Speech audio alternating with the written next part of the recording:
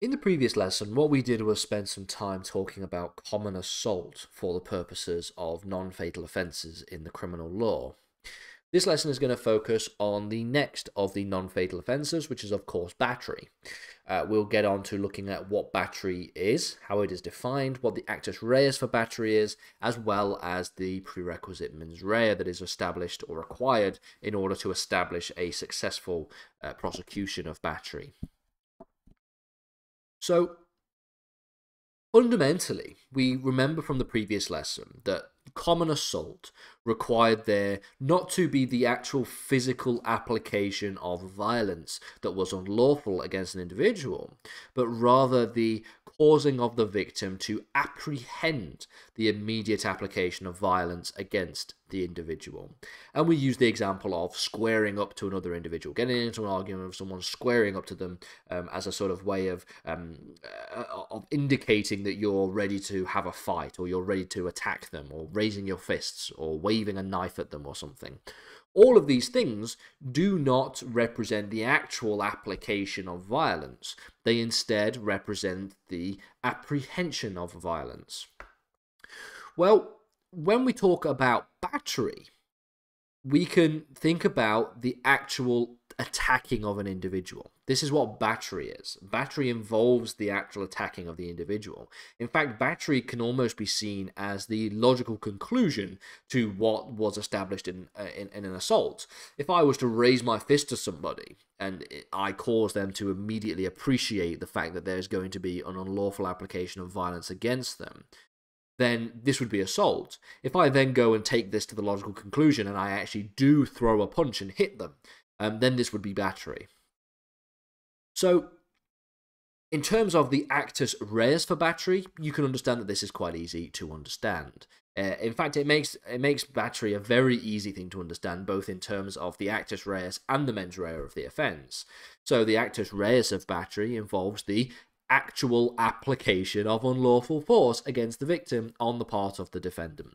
So, again, contrasting this to common assault, the idea of assault was the apprehension of the application of unlawful violence, whereas battery is the actual application of unlawful violence against the victim on the part of the defendant.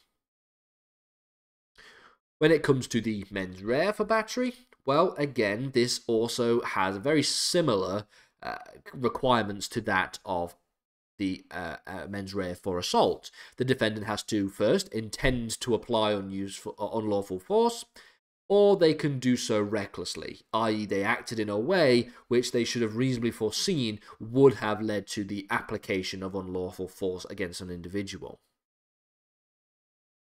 In terms of a number of cases to illustrate these points, I want to first illustrate the point from the case of R. Martin from 1881.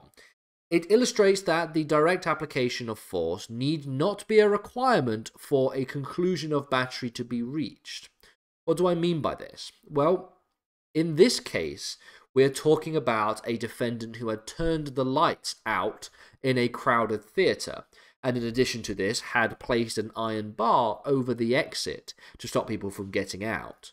And so what happened as a result of this was that because people started to panic as a result of the lights being turned out, they tried to run out of the theatre, not knowing that there was a metal bar over the door, which then caused a number of them to be injured in the process.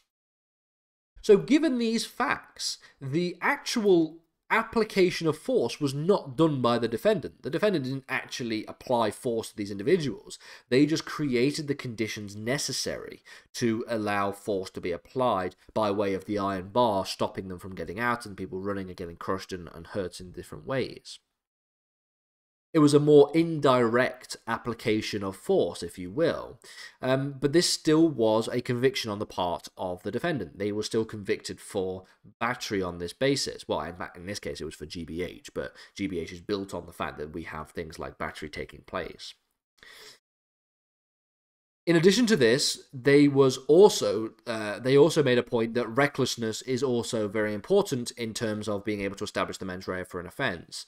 They say the following. They say that the prisoner must be taken to have intended the natural consequences of what he did. This is a point of intention, of course. He acted unlawfully and maliciously.